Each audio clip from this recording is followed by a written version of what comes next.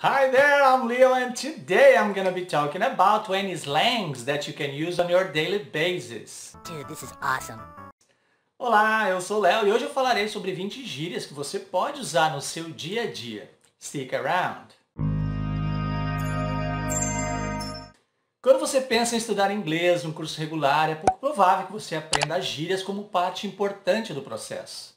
Mas daí você começa a assistir séries, filmes, ouvir músicas e conhece algum falante nativo que te desafiam a entender um diálogo cotidiano que está repleto, não só de expressões e phrasal verbs, mas também de gírias, que é o que veremos hoje. E serão só 20 por enquanto, mas se gostarem e quiserem mais, me deixem saber aqui nos comentários, ok? Sem mais delongas, let's get started! Bummer. An experience that is irritating or frustrating or disappointing. Bummer expressa algo ruim, uma decepção, uma frustração, etc. In a sentence, I'm so sorry, that is such a bummer. Bummer. Bummer. Bummer. Shady. Questionable, suspicious, dangerous or deceitful. Algo ou alguém suspeito que pode oferecer riscos ou perigos ocultos. In a sentence, I saw a shady guy in front of my house last night. Shady. Super shady. He's shady. Hot. Attractive. Hot é usado como gíria para dizer que um homem ou uma mulher é atraente, superdotado de beleza física. In a sentence, she's hot. She is so hot. He is so hot. She is hot. He is hot? Beat. Tired. Como gíria significa cansado, exausto, acabado. In a sentence, I was so beat after that game. I'm beat. Boy, I'm beat. I'm beat. Sick. Awesome. Irado. Geralmente se usa para algo ruim, mas como gíria é ao contrário. Se para dizer que algo é irado, massa, demais, incrível, it's sick. In a sentence, those sneakers are sick. Sick, sick, sick, sick, sick. Sick. Sick. Wow, that is sick. Epic. Awesome. Se usa epic como gíria para dizer que algo é extraordinário, incrível, sensacional. In a sentence, that was an epic party last night. Emily's building is epic. Yeah. Are you kidding? It's epic, bro. Epic. This case is epic. Ripped. Very physically fit. É a gíria que se usa para dizer que alguém é fortão, bombadão. In a sentence, the rock is ripped. Surprisingly ripped teacher. Abby, motivate him. Tell him how ripped he's gonna be. Carl Weathers, he's ripped. Cheesy. Silly. Brega. Ou você achava que não tinha essa gíria em inglês também? In a sentence, I didn't like your outfit. It's so cheesy. It's not cheesy. That's cheesy. Maybe, but So cheesy? Bomb. Really good.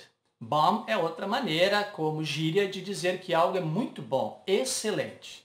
Dica de pronúncia. Bomb não pronuncia o B no final. Bomb. In a sentence, that movie was bomb.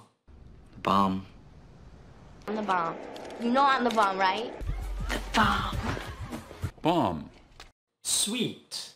Fantastic. Amazing.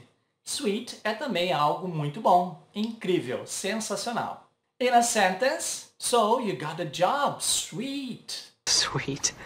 It's sweet. Sweet. Oh, sweet. Chill. Relaxed and calm. Se usa como gíria para dizer ou sugerir calma ou relaxamento. In a sentence, don't worry, just chill. Chill. Chill. Chill, chill, chill.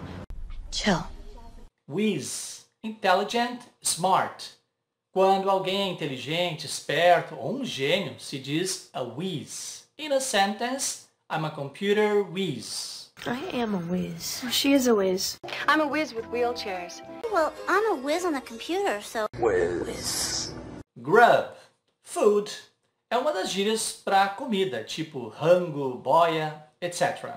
Inclusive tem um aplicativo nos Estados Unidos chamado de Grubhub. In a sentence, want to get some grub tonight?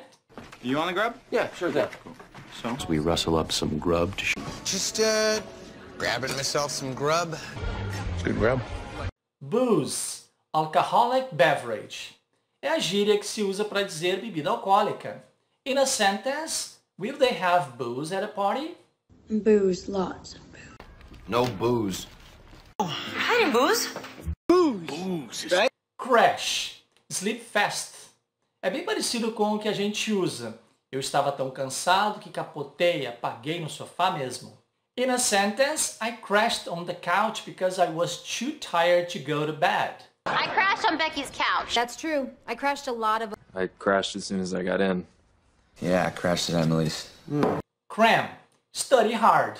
Se usa essa gíria para dizer que você precisa se enterrar nos estudos porque a prova vai ser muito difícil.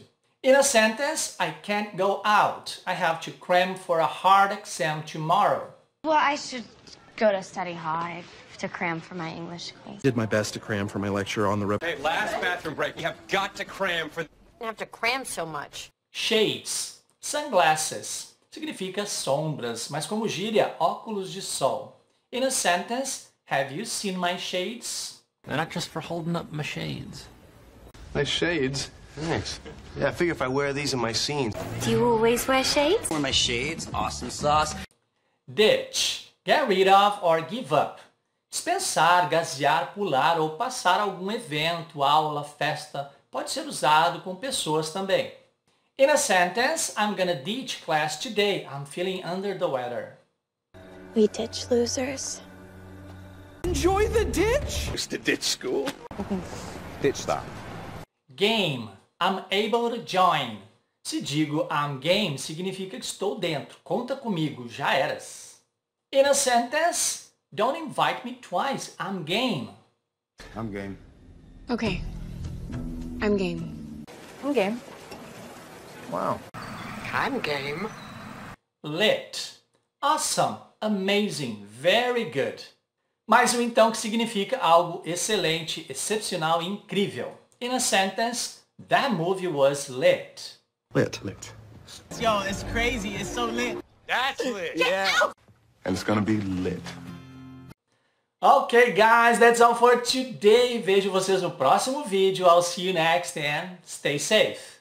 Dude, that was awesome!